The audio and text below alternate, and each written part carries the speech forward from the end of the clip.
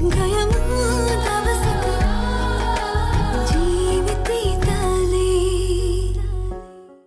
ඉඳන් ඔෆිස් වැඩ කරන්න වාසිදායකතම anytime data package. දැන් Dialog home broadband වෙතින්. නව වැස්ලින් බොඩි ලෝෂන් සමට ස්වභාවයෙන්ම උරුම නිරෝගී බව සහ පැහැපත් බව රැකදේ.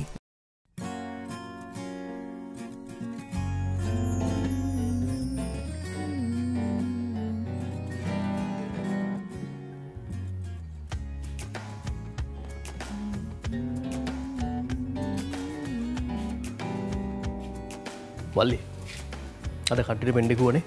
ඔව් අයියේ. අද නම් ප්‍රැක්ටිස් එක හොඳටම කරන්න ඕනේ පුතේ. මොකද පොලා සමහර තැන්වල වරද්දනවා. ඒ නිසා සින්දු ටික හරියටම බලාගමු. හරි අයියේ. මම තව ටිකකින් මේ නෝට්ස් ටිකක් දාලා ඉවරයි. එහෙම වුණොත් අද අපිට අලුත් සින්දු ප්‍රැක්ටිස් කරගන්න පුළුවන් වෙයි. එහෙනම් හරිනේ. අම ලයිට් සෙටප් එකට තරුත් එක්ක කතා කරා. ඌ සිරාවට දෙන්නම් කිව්වා යකෝ. සල්ලි දෙනවා කිව්වහම ඌ වෙනස් වෙච්ච විදිය බලන්නකෝ. ඔය ඉතින් මේ ෆීල්ඩ් එකේ හැට්නේ බා. ගායකයෙක් වුණත් බෑන්ඩ් එක වුණත් ෂෝ එක ඉවරෙච්ච ගමන් ගාස්තුව බේරන්න ඕනේ. ඒක තමයි ඉතින් මේක හැදලා දෙන විදිය. ආ ඉතින් ඒ කතා කරන්න දෙන්නේ කොහොමද ඉතින් ඒක වරදකුත් නෑනේ බා. මොකද ෂෝ එක කරුණාට පස්සේ සංවිධායකවරු හොයාගන්නවත් නෑනේ. ඒ නිසා ඉතින් ඒවා ඉතින් එහෙම තමයි. මට තේරෙනවා අයියේ. මේ මට තියෙන පුදුමේ රංජන් අයියට කොහෙන්ද මේ එකපාර මෙහෙම සල්ලි හම්බුනේ කියන එක. දැන් එදා එච්චර අවුලෙන් අපි ඉද්දිත් මිනිහා කිසිම කතාවක් කිව්වේ නෑනේ. ඔය ඉතින් රංජනයාගේ හැටිනේ බා. කොරකමත් පොඩ්ඩක් වයර්නේ. ඉස්සර මූ නංගිගේ වෙඩිමට ඔය ගමේ ගේ හදන්න අර එහෙම කියලා සල්ලි තියන් ඉන්න ඔක මට කියන්නේ නෑ. සමහරලාට දවල්ට කන්න අතේ 7-5ක් නෑ. මම උගෙන් අහපුවම රංජනයා සල්ලි කියක් නැද්ද බත්තයක් ගේන්න කියලා. මූ සද්ද නොකර ඉඳලා මෙන්න දවල් ගිහලා බත්තයක් අරන් එනවා කියපන්කෝ. පිස්සුනේ. ඔව් හැබැයි ඒක මාර යාළුවෙක්. හැබැයි මට ඌ ගාව සල්ලි තියෙන කතාවක් කලින් කිව්වේ නැහැ. දැන් මේ වැඩේට පොලත් සම්බන්ධයි. මට වෙනම සැකයක්ත් තියෙනවා. ඒ මොකද්ද ඒ? නේද ඒ වැඩක් නැහැ. අපි දැන් මේ වැඩේ කරලිමු. මට තියෙන එකම සතුටයි තාත්තව මේ ප්‍රශ්نين බේරගන්න ලැබෙන එක ගැන. නැත්නම් තාත්තා ගිලේ මිනිස්සුන්ට මේක කියන්නේ නීතිය. ඒක නම් ඇත්ත. ඒක නම් ලොකුම දෙයක්. දැන් ඔය ඉන්නේ ඉහේ මලක් පිපිලා වගේ. මං දැක්කන්න මේ ටිකට් එක උනන්න යනවා ගම්පුරා. නෑ. හොඳයිනේ. ගෙදර ඉන්නට වැඩිය නම් අයියේ එහෙම වැඩක් කරන එක හොඳයි. මේ මාත් ලෑස්තිලා එන්න. මත් ගිහලා ලෑස්තිය. හරි.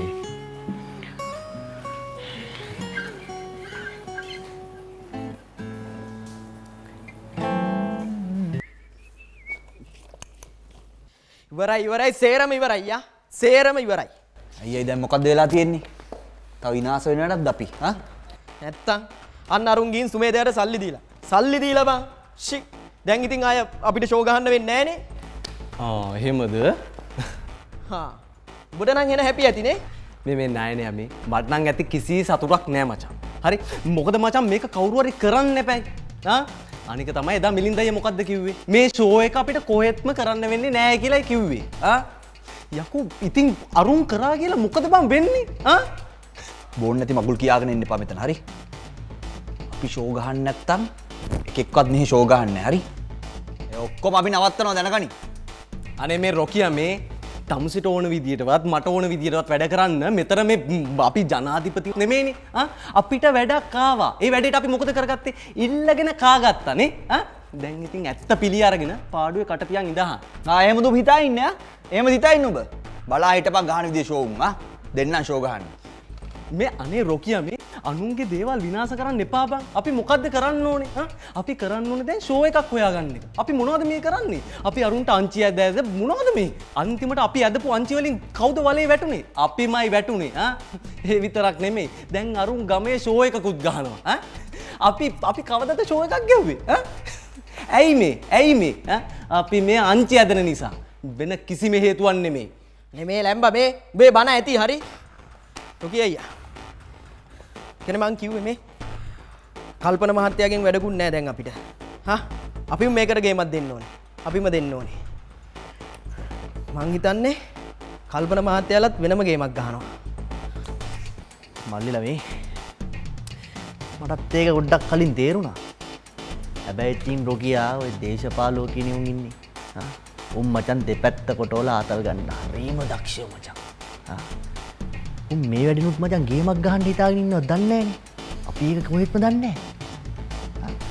හැබැයි ඔය මොනවා වුණත් අරුන්ව නම් අත්තරින් නරකයි මචං. කලස්සලා යන්න උන්ට ගේම් නැත්තේ. මේ ඔය ඕන්න නැති වැඩ කරලා අපිට මේ පොලිසියලවත් ලගින්න වෙයි බං. අනේක මේ කල්පනලාගේ සපෝට් එකක් නැතුව ඈ අනිත් එක බං උන් අපිට කිව්වනේ මේක කරන්න එපා කියලා ඈ මේ උන් කිව්වම කරන්නයි උන් එපා කිව්වම නොකර ඉන්නයි මොන මගුලක්ද බං යකෝ අපේ බෑන්ඩ් එකේ වැඩක් හරි මං කල්නත් එක්ක අද කතා කරනවා උට මෙතනට ගේමක් ගහන්න ඕන අපි ගහනවා හරිද අපි උන්ව නැති කරලා දානවා අනිවාර්යෙන්ම රොගේ අයියා අපි එහෙම කරමු අනිවාර්යෙන් හරි කට්ටියම එකතු වෙලා කරලා බලපන්කෝ උඹලට මොකද වෙන්නේ කියලා ඈ කරලා බලන්න අයියලා නේ ඒක කල්පනා එපා කියෝ කියලා අපි නිකන් ඉන්න ඕනේද එහෙම ඉන්න ඕනේ නැහැ ගේමක් ගහන්න ඕනේ හරි සංසිල්ක් ලොකු බෝතලේ සේදුම් වාර 30 රුපියල් 16ක ඉතිරියක්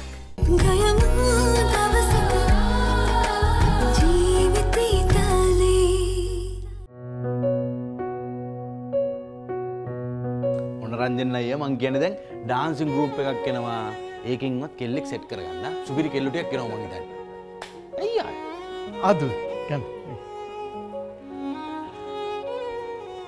රංජන් පුතා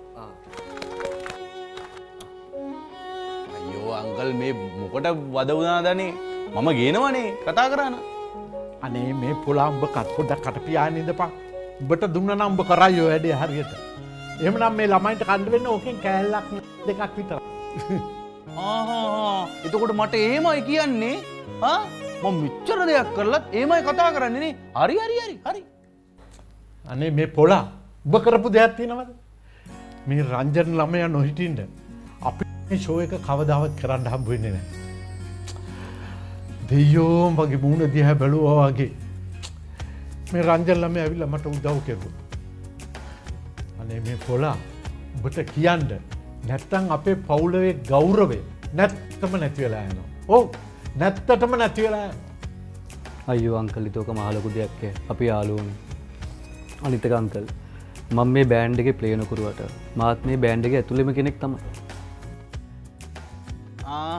රංජු මේ නිකන් මේ සල්ලි ටිකක් දුන්නා තමයි. හැබැයි මේ ව්‍යාපාරේ කොටස් නම් ඉල්ලන් එන්න එපා. අයියා බලපන්කෝ. ඊට පස්සේ මචං ලාබලුණුත් කොටසක් ඉල්ලන්නේ. නෑ පොලා. ඔබ විහිළුවට ඔහම කිව්වට උඹලා කවදාවත් මේ රංජන් ළමයාව විතර කමත කරන්න එපා. තේරුණාද? හැමදාම උඹලා අමාරුවේ ඉඳද්දි මේ රංජන් ළමයා තමයි උඹලට ඔක්කොටම උදව් කරන්නේ. උනේ නැතත් පිස්සුද? ඒවයිම අමතක වෙනවද? රංජන් කියලා කියන්නේ මගේ සහෝදරයෙක් වගේ. අපි කවදා මොනා කරත් රංජන් අයියා අපිත් එක්ක ඉන්නවා. හරි අපිට නමුණත් වෙනස් කරගන්න බැරි නෑනේ. The Ranjan and the clans. අනේ මේ පොලා මම මේ උඹට කියන්නේ කතාව විතරක් නෙමෙයි වැඩෙත් හරියටම තියෙන්න ඕන. මේ ෂෝ එකත් හරියටම කරන්න ඕන. හරි ඔයා බලන්නකෝ එදාට මගේ සිංකිරිල්ල කමේ කිල්ලෝ පොලිමට එන්නේ සමරු සටහන් ගන්න පොලිමට. ඒකට තමයි කියන්නේ පොපියුලරිටි කියලා. ඕකේ? ඔයාගේ තේරුම් ගන්න ඕනේ. හරි උඹේ පම්පෝරි බලමුකයා අපිත් එතන ඉන්නවනේ. බලන්නකෝ ඔය ෂෝ එක ගැව්වට පස්සේ අපි ගෙලින්ම ගමේ යන්නේ මේව උඩින් යන්නේ මේ පල්ලේ උඹලා උඩින් මේ පොලා මේ ඕනවට වැඩි උඩ පනින්න නම් හදන්න එපා. හරි. අපි කොහොමදත් ඉන්නේ කලින් හිටපු තැනම තමයි. අනික පම්ම එක ෂෝ එකක් කෙරුවා කියලා මේක පාරම උඩට යන්න හම්බෙන්නේ නැහැ. ඒකට ෂෝස් ගොඩාක් ගහනවා. නැද්ද සංගයි? හරියට හරි. පොලාන්නේ ගොළුවේ තියාගෙන ඉන්න.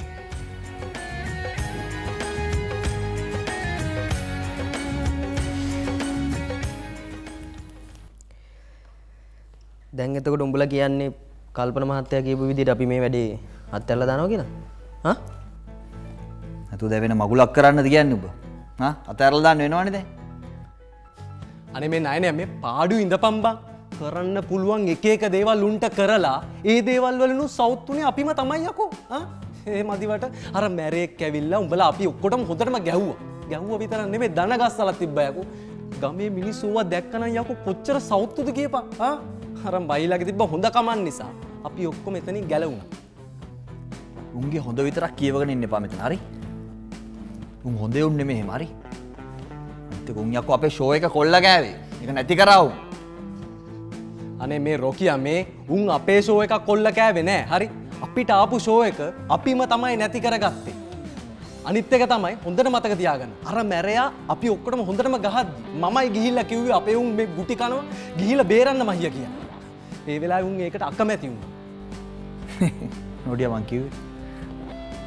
මුගේ ඇඬිල්ලට තමයි උන් පට්ට කැමති. අඬනවනේ මු. අඩෝ මගේ ඇඬිල්ලකට නෙමෙයි. හරි?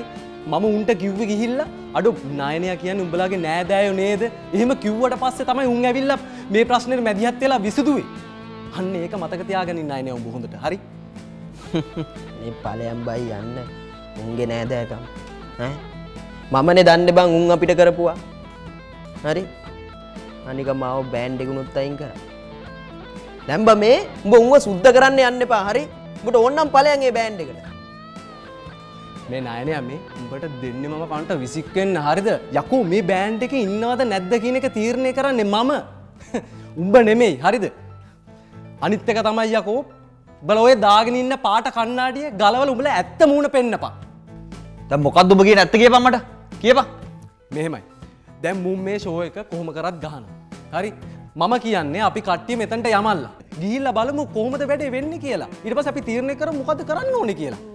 අනිත් එක තමයි අපිට ෂෝ එකක් එයි. අපි ෂෝ එකක් ගහමු. කල්පනයා කියන විදියට මේ වැඩේ නතර කරන්න එපා කියලා නූ කියන්නේ. මම කියන්නේත් ඒකම තමයි. මේ බෝනට හොඳ වෙන්න හදන්න එපා. හරිද මෙතන? උන්ට මේක කොහොමත් කරන්න දෙන්න බෑ. ඒක දැනගනි. නෑ ඔබ බලපන් ඊළඟට මොකද්ද කරන්න පුළුවන් කියලා. බලපන්. අනිත් එක කල්පනා එපා කියෝ කියලා අපි නිකන් ඉන්න ඕනේද? එහෙම ඉන්න ඕනේ නෑ. ගේමක් ගහන්න ඕනේ. හරි? හරියටම හරි රොකී අයියා. හරියටම හරි. මොන වුණත් ඔයා ඉන්නවනේ මං එක්ක. මං කොහොමත් එදාට උන්ට ගේමක් අඹරන එක අඹරනවාමයි.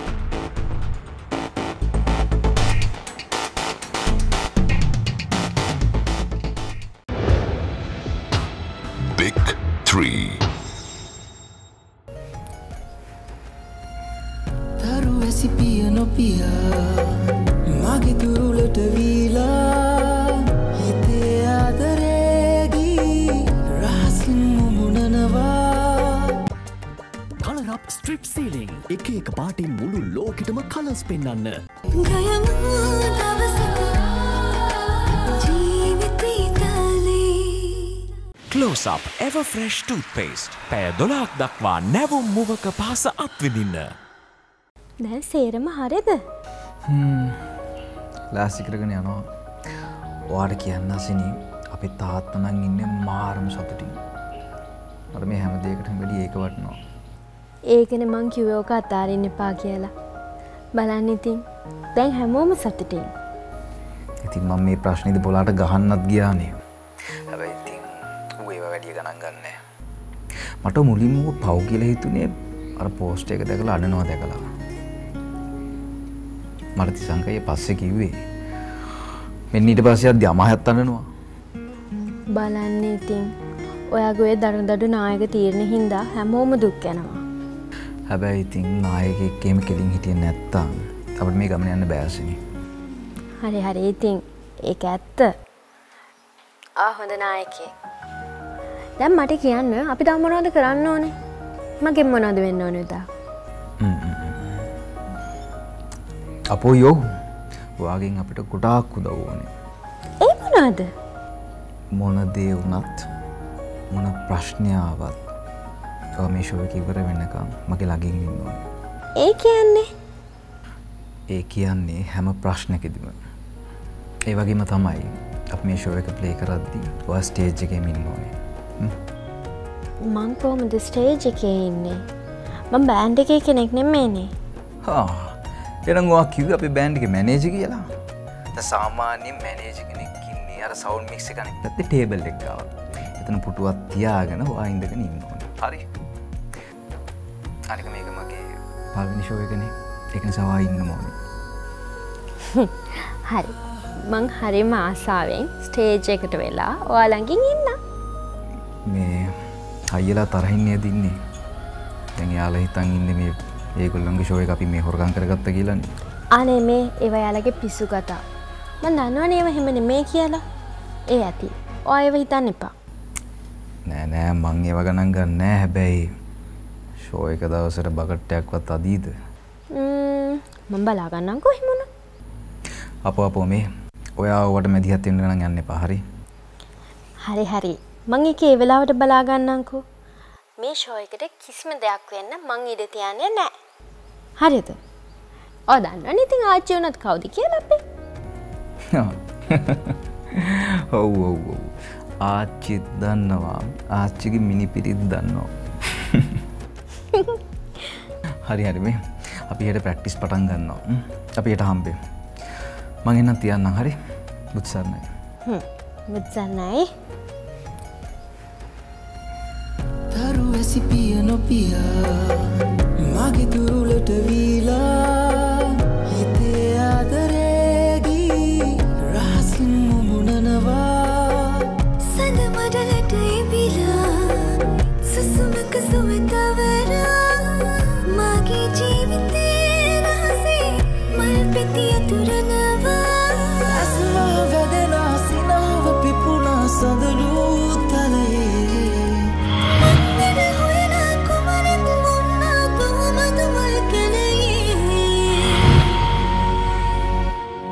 මම ඉඳ හිට මග තොටන SLT Mobitel Fiber දේශයේ ෆයිබර් බලවේගය.